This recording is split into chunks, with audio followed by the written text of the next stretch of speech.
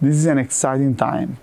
For the first time over a century, we knew that Lewy bodies are the key driver, are the key pathological finding on this disease.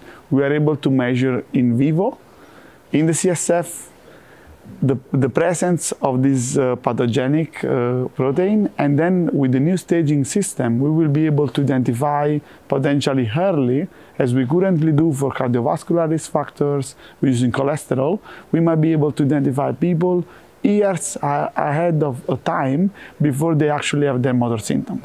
This allows us to develop therapeutics that could be preventing the onset of the disease, but of course the road to a fast implementation is still long, because we need to understand what are the temporal dynamic between the presence of these aggregates and the onset of the symptoms, and also understand which are the targets, which are the drivers in the individual component of the staging.